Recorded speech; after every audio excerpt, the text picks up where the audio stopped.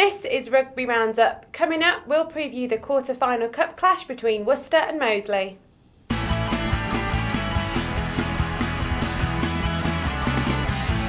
Hello and welcome to Rugby Roundup. I'm Chrissy Savas and I'm joined in our Fort Dunlop studios by rugby correspondent Brian Dick. Hello Brian. Hi Chrissy. Well, it's the cup clash. Is it a game that either side need?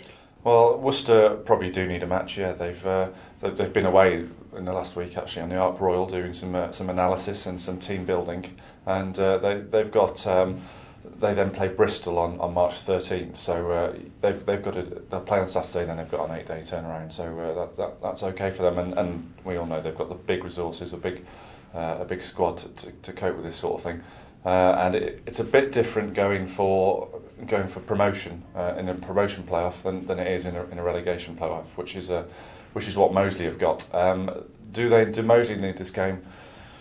I'll tell you what. On Friday, in a week on Friday when they've been down to Plymouth and we've seen what's happened there. If they pick up injuries to key players at Six Ways this weekend, then it's definitely not a game they needed. There are certain guys in their team that are absolutely indispensable. They haven't got the depth to cover them. So if they get injured this weekend, then it's going to be little short of disastrous. Result-wise, all Moseley need to do basically is get out of this unscathed, really, and Worcester will march on probably. However, have Worcester done the analysis? No, they haven't done a lot of analysis. For Moseley, they've been concentrating on their three playoff opponents. What sort of side do you think Worcester will put out? Well, Worcester have picked a strong side, with the exception of Andy Good, who's on the bench. They've probably picked what you'd identify as their first team. Richard Hill told me that he gave some of the players the opportunity to take the week off and be fresh for Bristol in their first playoff game. But the players have opted in. They fancy a run out against Moseley. Should be a decent occasion at home, and if they can book a semi-final slot to look forward to, then all well and good for them. And how will Moseley approach the game? Well, as I said before, they've got these key players that they can't afford to risk, really. I mean, so Brad Davis is so far head and shoulders their best fly half that they can't afford to risk him for a whole match. I wouldn't have said. Neil Mason is coming into form on the blind side. He's a key player. David Lyons is a key player in the lock, and Adam Cave's probably, bearing in mind the depth of that hooker, that it would be horrendous for Moseley if Adam Caves was to get injured. So they will look at their selection, and I think they'll say, well, who can't we afford to go to Plymouth without, and that will very much inform the guys that play for them. Well, we caught up with Brad Davis. It's Worcester away, local derby, and we got a big enough squad now to go there and really have a crack at them. So yeah, it's a game. I think at the start of the season, if someone had said, do you want a sort of like a game just before the playoffs and everyone else hasn't, probably no.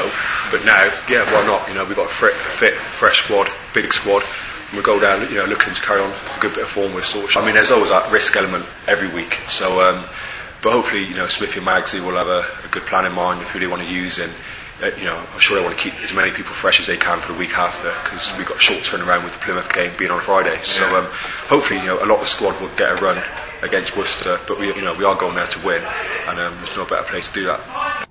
That was Moseley's Brad Davis. Well, they will be the underdogs, won't they? But have they got a chance? They have got a chance, yeah. I mean, as I've said, Worcester have been away.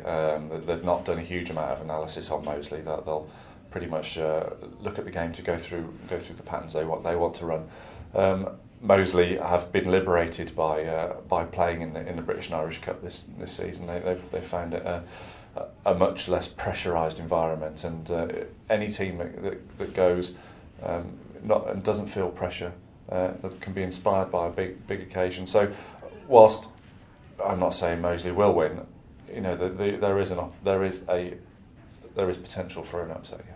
Well, now let's turn our attention to Bees. Talk us through their Pool D campaign. Well, they won two of their matches. Most recently, the last one against Rotherham last Sunday, which was a decent knockabout. It was Rotherham put in an experimental side.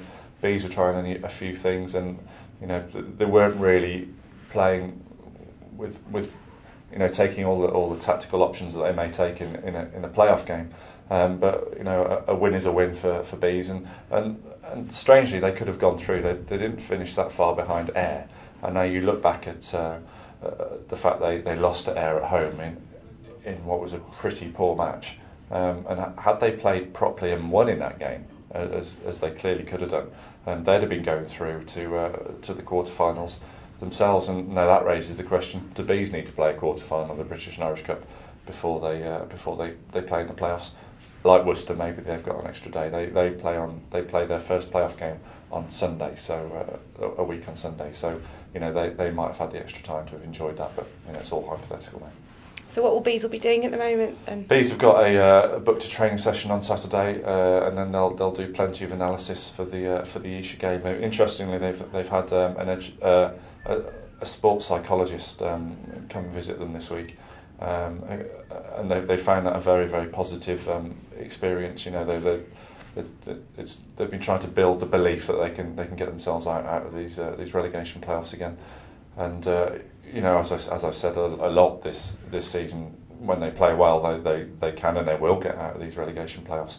And it's just about Russell Earnshaw has just brought this guy in just as a 1%er, just to sort of try and give them that little bit of advantage, which you'll hope they'll get. Thanks for joining us, Brian, and thank you for watching. We'll be back next week with analysis of those matches. Bye for now.